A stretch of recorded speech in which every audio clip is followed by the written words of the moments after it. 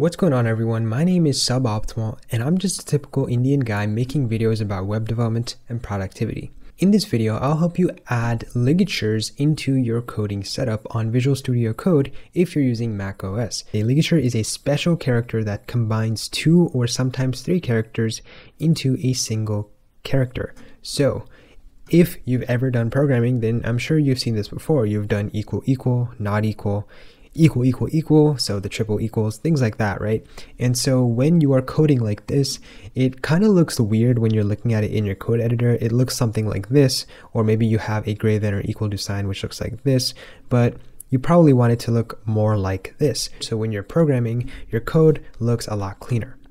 And so here are some quick ligatures that you could see, right? You got some double equals here, you got not equals, you got triple equals, things like that. And before we get started, I'm just going to ask for one small favor from you guys. That is to leave a like for the YouTube algorithm. And consider subscribing if you want to see more content like this. With that out of the way, let's jump right in. So the first thing you got to actually do to have ligatures working inside of Mac OS is you're going to need to download them. So in order to install them, there are some special docs that the person set up. And so all you got to do is run these 2 commands on your Mac terminal. So brew tap homebrew /cask fonts, and then you install the font Fira Code ligatures.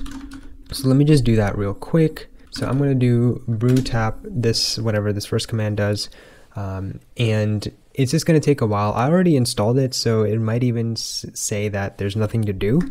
So let's see what happens when I run these 2 things, right? Yeah, so I ran this and it basically says it's already installed. So now if you have your editor opened, all you got to do is tell VSCode to use the Fira Code. I'm not even sure if that's how you pronounce it, but tell VSCode to use Fira Code. So let's see how we do that. Now you're gonna have to open your settings.json file. You can do that by pressing Command-Shift-P, open settings.json, and you can go to the bottom of whatever your settings are. All you do is go to the editor, and you can start typing like this. You can say editor, and if you have IntelliSense enabled, you should start seeing these suggestions. And you can just go to font family, and you'll notice that by default it has, these fonts, but what you want to do is change that. You want to change that to be Fira Code. So let me just delete that and say Fira Code. Now, then you should see a minor font change.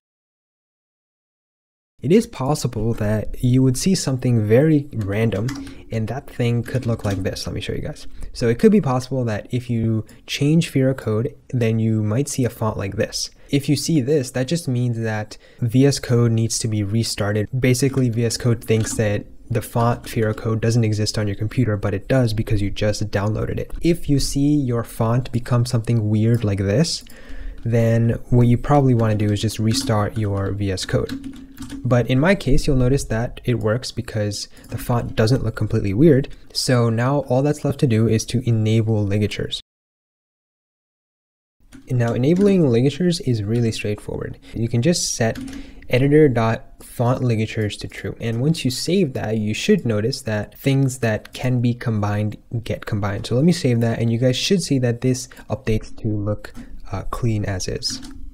Let me just zoom in real quick. So yeah, you'll notice here that if I toggle this off and I save the file, that these things are not combined. But if I toggle it true and I save the file, you should notice that, we got the ligatures enabled. Now the last thing I want to leave you guys off with is this one VS Code extension that is very useful, and that is turning off ligatures when you are hovering over that specific ligature. When you are hovering over a ligature, you generally don't want it to be combined, right? You want to be able to edit it. And it's pretty hard to do that if it's completely combined as your cursor is on it. So there's this nice little VS Code extension that allows you to disable ligatures when you're hovering over them. All you do is you go to the extensions marketplace, which you can get to by pressing Command-Shift-X on Mac, and just search disable ligatures. So this is that extension, and you can just install it, and once you install it, it should be working straight out of the box. You can just, hover over to specific, like a triple equals, and you'll notice that when you hover over it, it's going to disable the ligature on it, so you can easily edit it. And then once you move away, it's going to enable the ligatures again. So yeah, that's going to be it for today's video. Hopefully you guys were able to set up Fira Code in Visual Studio Code on macOS and get these beautiful ligatures that you always see on stream, that you always see other YouTubers use in their VS Code setups. And yeah, that's going to be it for today's video. Let me know what you guys think down in the comments below. Be sure to like and subscribe and share and comment and all those other things. Anyway, thanks for watching, and I'll catch you guys next time.